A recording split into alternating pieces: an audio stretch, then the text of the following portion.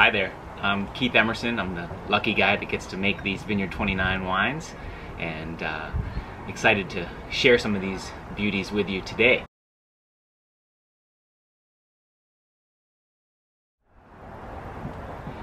So what I love about our Sauvignon Blanc is it's a serious white wine. It is definitely not for beginners. I love drinking, quaffable porch pounder Sauvignon Blancs on the weekends and things like that, but this is not one of those. This is a wine that warrants food. I'm a huge fan of halibut in a beurre blanc sauce, or scallops, or things like that with this wine. It's a serious Sauvignon Blanc. I recently had the 2006, that's a long time ago, and it was wide awake. What's beautiful about this wine is its acidity is very firm. It has low pH, so about 3.15 pH. That's a super wine nerd term, but what it does is it keeps it all together and it makes it age very, very well.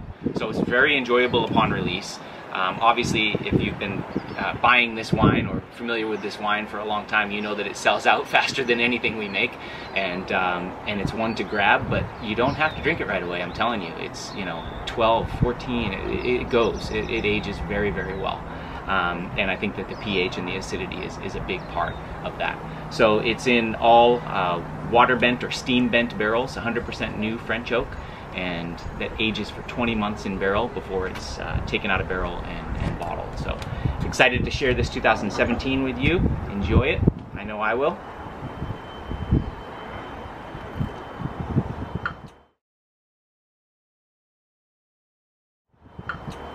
Another wine we have today is the 2016 Cabernet Franc from the 29 estate.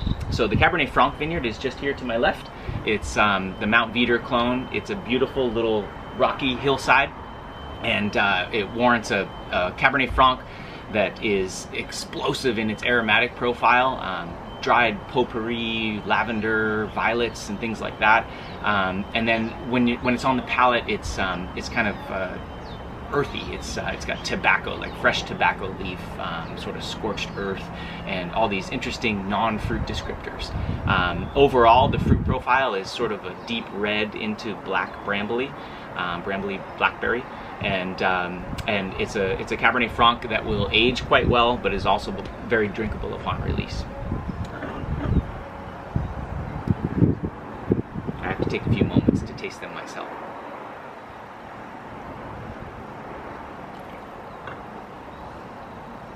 No spittoon today.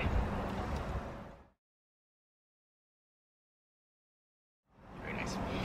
And then our big boy, the flagship Cabernet Sauvignon from the 29 estate.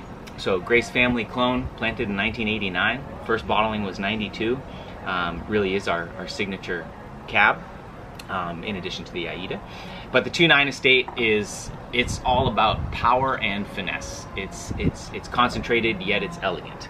I love making this wine. It's a true industry favorite. When I'm tasting with my peers, my friends, they want this wine. This is the one they're asking for, and it's a pleasure to make it. I'm fortunate to be the one sort of behind the scenes, along with my team. It's cassis, it's black currant, it's violets, it's got all of the essentials of a Napa Valley Cabernet. It's unbelievable to me. St. Helena, obviously, we're here in the hourglass of the valley, so Deer Park Road takes about 30 seconds to get across, and if you try and get across the Oakville Crossroad or the Rutherford Crossroad or the Yountville Crossroad in 30 seconds, obviously that's not going to happen. We really are in the most narrow part of the valley, and due to that, there's a lot of wind.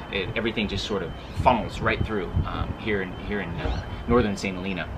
And we have a lot of wind, we have a lot of cooler air coming through, and it allows the grapes to sort of stay on the vine longer. So it's picked a good 2 or 3 weeks later than the Aida vineyard, and a good 2 or 3 weeks later than most Cabernet vineyards that we work with here at Vineyard 29.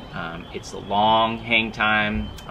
The tannins are always firm, very developed, very mature, and it's just a wine that'll lay down forever. I mean, this thing, will go decades. I'm talking 20, 30 years, no problem. So I hope you enjoy the Cabernet Sauvignon as well.